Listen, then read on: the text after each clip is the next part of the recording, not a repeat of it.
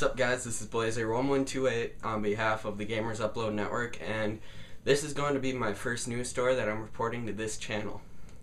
I usually do stuff like this over on my channel, so if you're into rants, news updates, and stuff, go check it out there. I'll leave it in the description. But if you're a PS3 gamer, you already know this. If you're an Xbox gamer, you know, whatever, this probably won't interest you. It's that last night, Sony released an emergency 3.56 patch.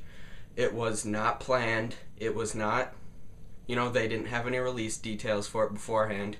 It came out at about 7 o'clock Central Time in the US. So there wasn't any details out to show you at first. It came out very suddenly. There were problems galore. There were a lot of problems with the install process. Mine didn't download at first. I had to try and try again and try again and try again, which I heard a lot of people were experiencing. But so what 3.56 means to you is that it was an emergency security patch. That's all Sony's giving you, is that it's a security patch.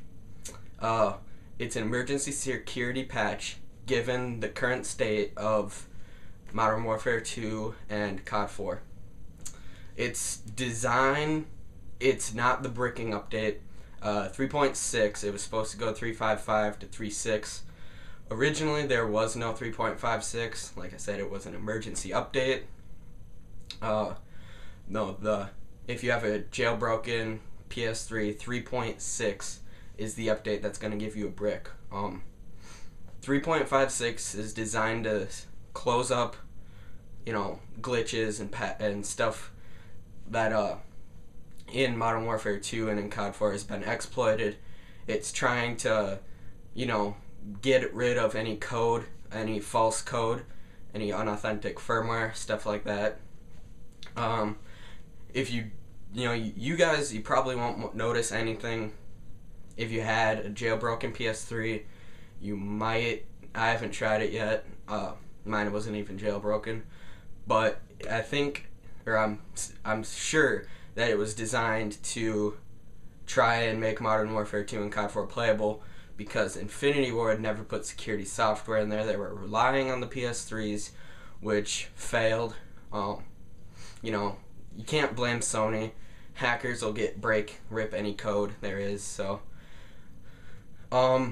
it probably, I'm gonna be honest, it probably won't fix very much. That people are still gonna hack 3.56. You're gonna have to wait if you want to play Modern Warfare 2 or COD 4. You're probably gonna have to wait till 3.6, and you get all the modders get bricked PS3s. So that's what you need to know about 3.56. It's just a security update. I think it probably could have been hotfixed, but they decided to have you guys download it.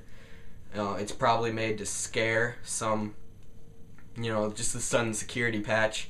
It's probably designed to scare some modders, So yeah, you probably won't notice anything. If you do, it's gonna be minor adjustments. So just know that. Hope you guys enjoyed this video. If so, please thumbs up. That's all for now. See ya.